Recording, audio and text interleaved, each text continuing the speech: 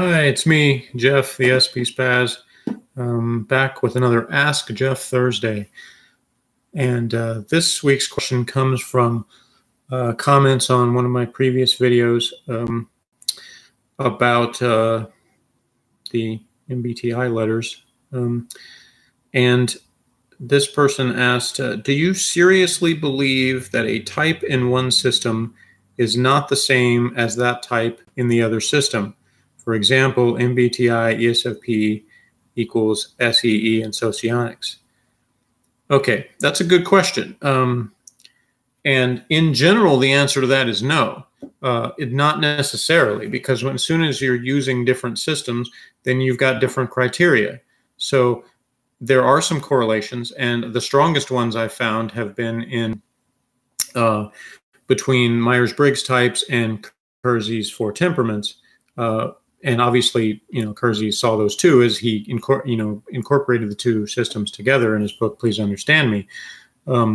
By the time he got to his book, Brains and Careers, he had basically stopped using the Myers-Briggs letters and was just using his own terminology. But he did still believe that they were correlated and said so in the book. But basically from there on out, to avoid any kind of confusion or legal issues or whatever the reasons, he stopped using the Myers-Briggs letters, which, as I said in the previous video, to err on the side of caution, that's probably a good thing. I do still use those Myers-Briggs type letters and Kersey temperaments somewhat interchangeably because I do believe they so strongly associate with each other. But when I did that video, I fully expected there'd be somebody who would tell me that I was doing the very thing I was criticizing by using those terms interchangeably. And I was fully prepared to accept that criticism and say they had a point. But as it turns out, nobody even really said that. So instead, this particular guy went on a long thing about socionics, but because he felt like what I was saying earlier was somehow a diss on socionics, and it really wasn't. I have not related to most of the socionics things I've read. They seem foreign to me. And I use that word advisedly because socionics was a system that was developed in Russia. And I think that culturally, a lot of the things that their profiles refer to are not something that I relate to. And it just may be as simple as I'm an American who doesn't relate to the Russian culture. Because a lot of things in that, in the profiles I've read, just don't seem to ring true with people that I've encountered in my life. And I don't just mean in person, because I've obviously spoken to a lot of people online as well, and I just haven't formed those same impressions of people. So Kersey's and Myers' descriptions of the way people operate and the types and categories of people just seem to make a lot more sense to me. That it's not at all. It's not either a thing. It's not a discussion either of like, one system is superior when it comes to being closer to Carl Jung's ideas or anything, again, into the weeds of the functions. Because as I said before, I prefer not to even spend a lot of time in doing that. So I certainly am not going to, go into some long breakdown of how those things differ, even if I fully understood it. But the person did, ask me if I'd studied any socionics, and I have some, and as I replied to him in the comment, I have, and I'm sorry, I keep saying him. I don't actually know if it's him or her that I was referring to from the name, but it hasn't been my focus. But I have taught, and some other people know Ben, that I've been on his channel, he's been on mine, and we've talked about it, and he kind of came from that framework. So he's my biggest source of knowledge when it comes to socionic stuff that differs from just random websites people refer me to, because the general stuff on the websites is what I'm talking about, things that have had a lot of confusing stuff and a lot of things like trying to do visual things, like say certain types are more likely to have a certain body shape or things like that. That kind of stuff has not rung true to me and tends to sort of make the system lose credibility when that's what the focus is on. I mentioned before in previous videos, people that focus on things like which direction people's eyes are moving and things like that, and try to come up with somehow they think they can figure out what brain functions people are using from those sort of things. And I'm not going to say that there is no benefit to studying someone visually in terms of mannerisms and things like that. Obviously, I advocate Kersey's system, and he even talked about hand gestures that tend to be used by, certain temperaments more than others.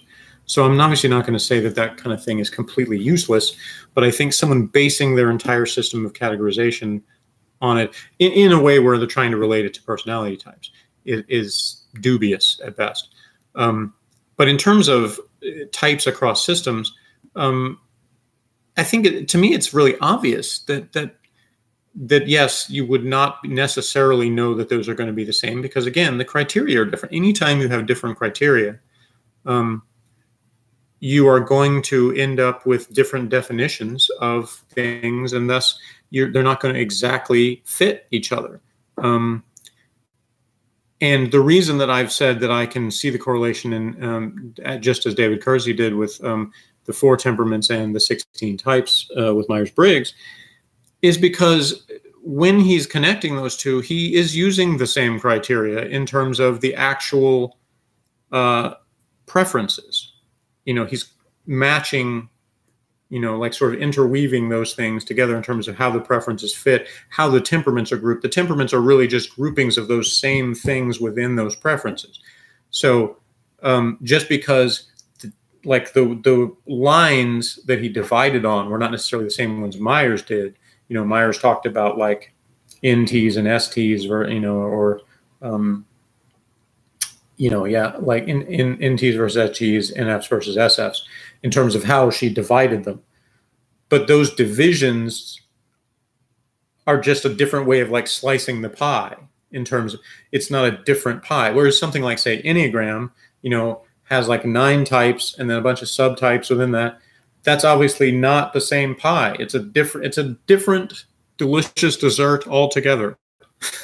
So you can't take that and be like, oh, because someone is a type 7 in Enneagram and an ESFP, like me, for instance, that means all ESFPs are type 7s, or all type 7s are ESFPs. That's obviously not the case if you know anything about those two systems. So why would you assume with any systems that they're automatically the same? Socionics is derived from a different thing. Yes, Socionics and Myers-Briggs both came from Jung in terms of their base, but that doesn't mean that they didn't deviate. And most Socionics proponents like to point out the deviations, because they kind of have this thing where they say Socionics is like the superior understanding of Jung's work as opposed to Isabel Myers.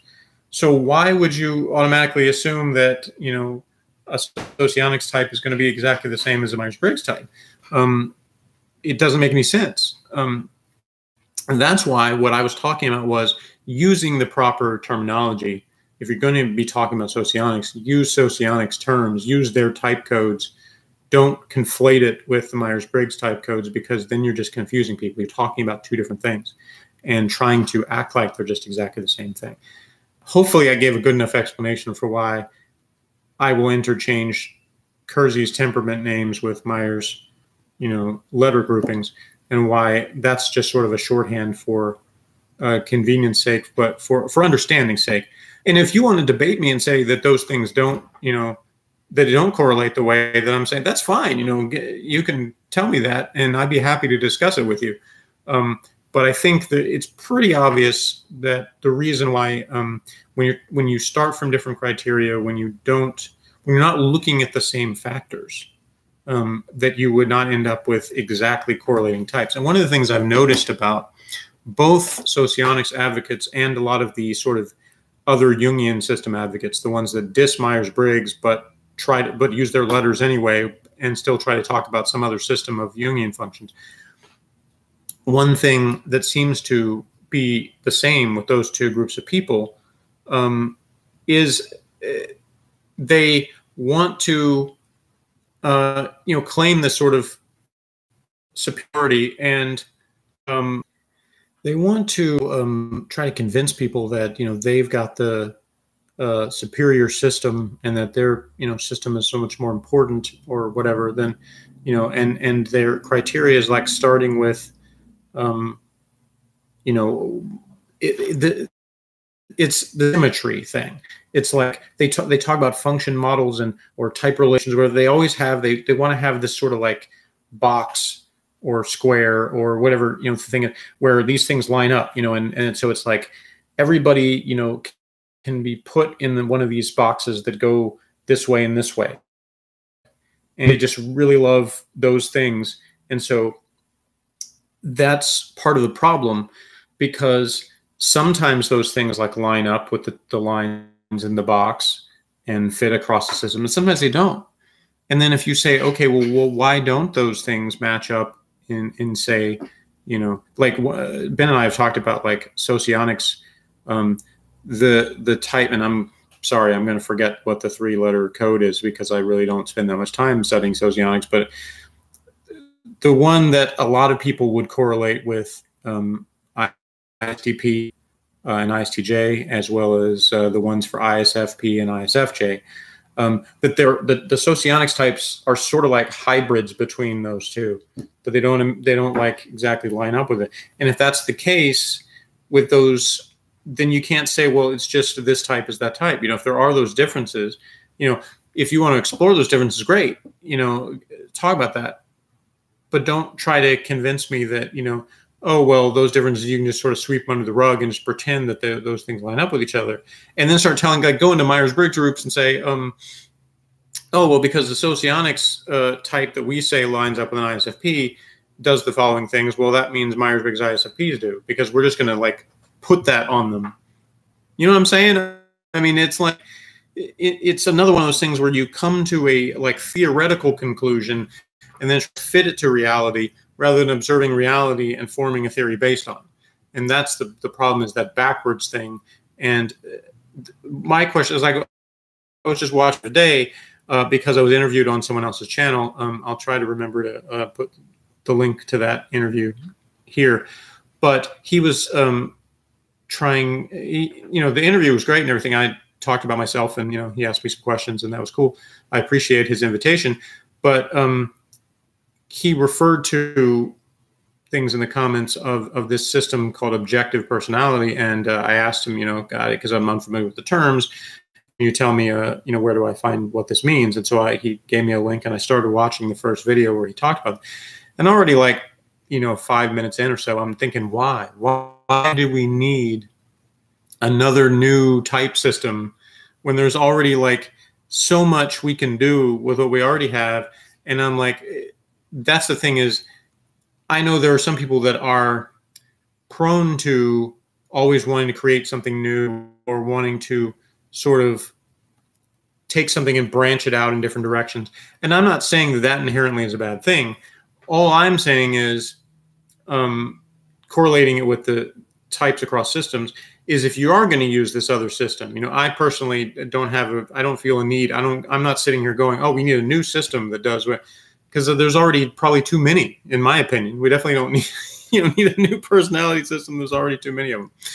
I remember back in the early days of the internet. Yes, kids. You know, I was back in those days. I'm old enough that you know, not you know, somebody's going to argue with me and be pedantic and say like the internet's existed since the 60s or whatever technically, but the early days of the World Wide Web and people actually having enough things connected together that there was any real, you know, connection across things where people weren't in like military or education.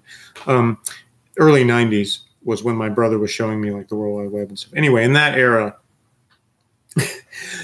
somewhere around that, there was this thing floating around called the geek code, which was something that people would put at the end of their messages, where it would like sort of associate, you know, certain things that were associated with kind of geeky things like sci-fi and fantasy type things, and they had like whatever their place in those systems, like what their Star Trek, you know, whether they're a Star Trek fan or Star Wars or other thing, and there was like certain like letter abbreviations or characters that denoted these things that they would put like at the end of their messages, and they would say what their geek code was.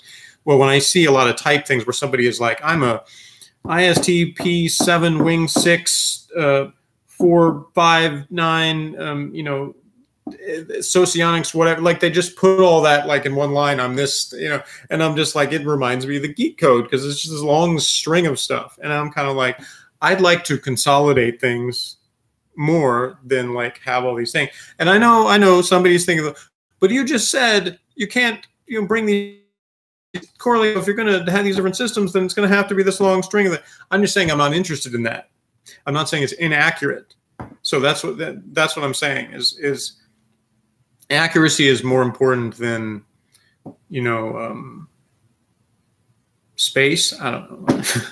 Anyway, my general, again, answer to the question is no, a type is not necessarily the same across different systems. It depends on what makes up the system. If you are using the same criteria, then it doesn't matter which terms you use. If I'm using the same criteria to come to the conclusion someone is an artisan or an SP, if I'm using those terms interchangeably but meaning the same thing with both, then that's where they correlate. There's other terms I could use. Some people call that temperament the improviser. You can assign it a color and say those are the orange types, or those kind of things. Where if you're still forming the same criteria, you can change the words and still mean the same.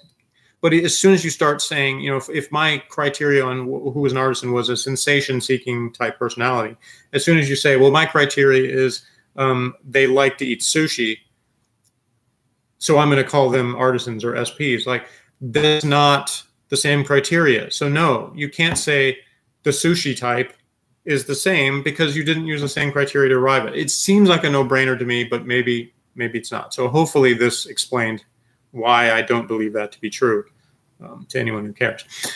So if you have a question for Ask Jeff Thursday, or just want to comment on this video, please leave a comment. Subscribe if you haven't already. Hit the bell for notifications. Like this video. Share it with everybody who needs to know that a type is not necessarily a type is a type across everything. And again, please comment. Give me the feedback. Let me know what you like and don't like. And ask your questions and make your comments. And we'll see you in the next exciting video.